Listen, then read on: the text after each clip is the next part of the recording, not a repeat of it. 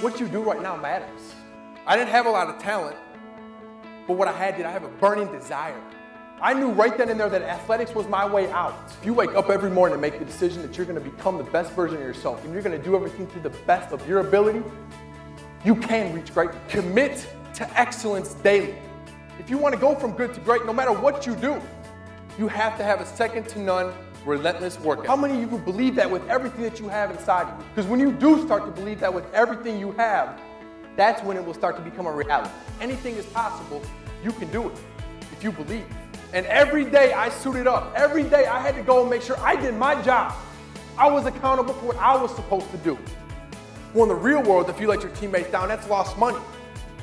That's doing something that could affect the whole team. Something bad is going to happen. That's life. It's going to happen. But being able to experience adversity throughout athletics has prepared me for the real world. The power of goals can take you anywhere you want to go. There's going to be times that I'm going to get knocked down. What do I have to do? Just like what happens in a game when someone scores. You got to continue playing. You got to keep fighting. Life's going to knock you to the ground, but you can't stay ground. You cannot stay on that ground. Adversity is going to come. You just have to expect it. And when it comes, you have to make it okay to fail. So many people look at failure as some big problem. It's not. I love failure because I know what's coming after failure. You don't fail until you give up and quit. Always hang out and surround yourself with people that add value to your life, help you become the best version of yourself.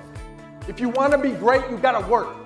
There's no way around it. Follow your passion. Follow what's inside of you, as I like to call it. Don't settle for good when you have greatness within you.